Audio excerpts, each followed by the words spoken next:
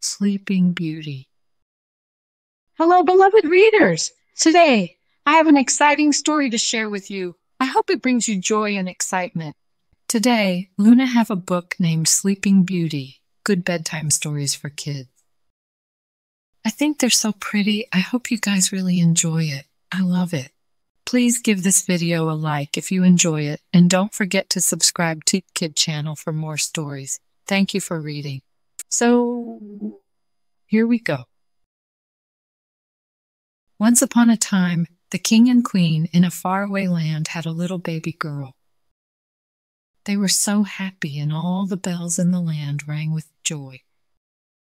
A king dressed in a leopard print coat, white top, and black jeans stands next to his wife dressed in blue jeans, a pink top, and furry white jacket. Their baby daughter is sat in between them, dressed in a leopard print baby grow.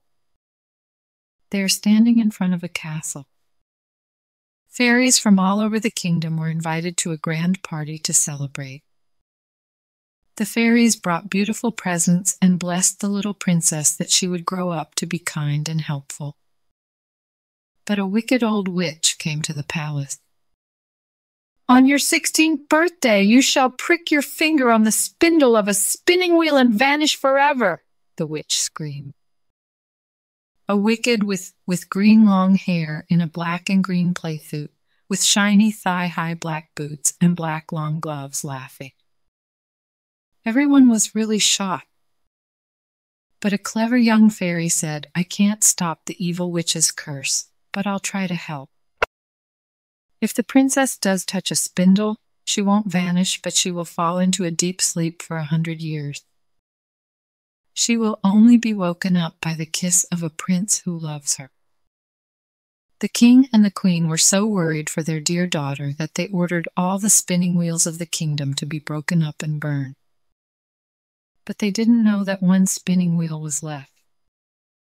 They wanted to be extra sure the princess would be safe. They asked the fairy, along with 2 other fairies, to take their precious baby far away.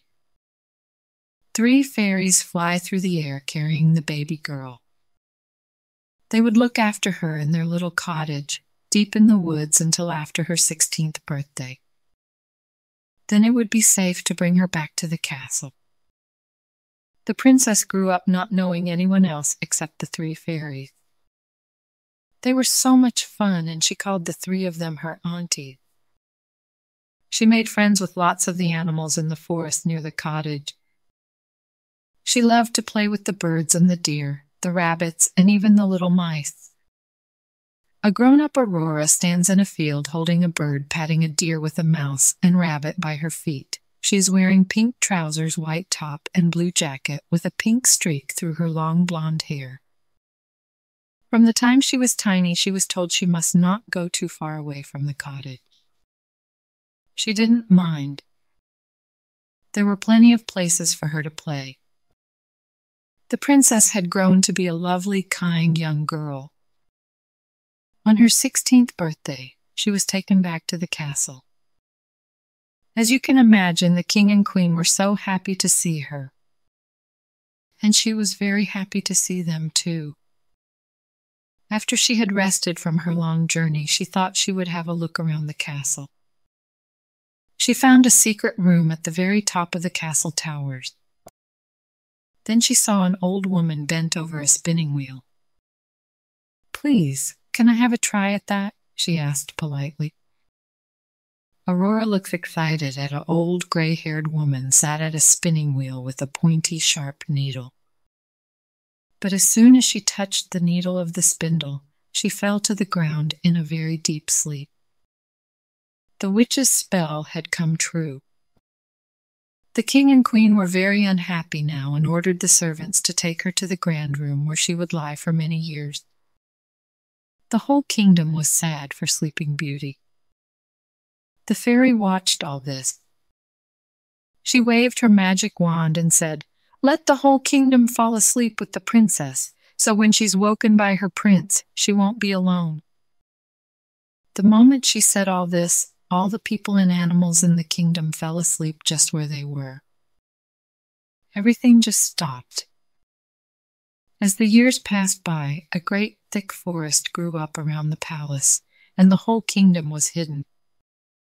100 years later, a handsome prince was riding through the forest, and he found the strange kingdom. A brown-haired prince dressed in orange trousers, pink and yellow top, happily rides on his blue toy hobby horse through a forest. While he explored the old castle, he was amazed to find the princess lying fast asleep. The minute he saw her, he fell in love with her.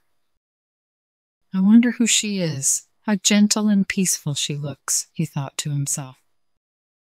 He leaned down and kissed her hand. Aurora is lying asleep on a bed as the prince holds her hand and kisses it. Instantly, the spell was lifted and she blinked her eyes awake. Then all the other people in the castle woke up too. Then everyone in the whole kingdom woke up. All the people started to do what they had been doing when they had fallen asleep 100 years before. The thorns and vines around the castle just melted away. The king and queen were so very happy, and so was everyone in the whole kingdom. Once again, all the bells in the land were rung with joy. The prince and princess were soon married, and they lived happily ever after. We have reached the end of the story. Good job, friends. Thank you so much for reading with Luna on Teep Kid channel. Bye. I'll see you next time.